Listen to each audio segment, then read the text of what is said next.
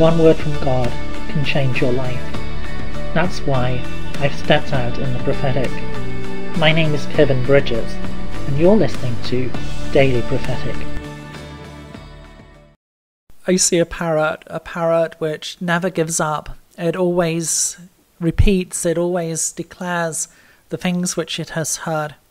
And the Lord says in the same way, I want that you declare my promises, the promises that I have spoken to you, the promises that I have put in your heart. Declare my word, declare my blessings over your life. Never give up, but persevere. And as you persevere, you will be transformed and changed. You will be changed from black and white into colour. That which has seemed to be impossible will be made possible. Trust me that I am faithful.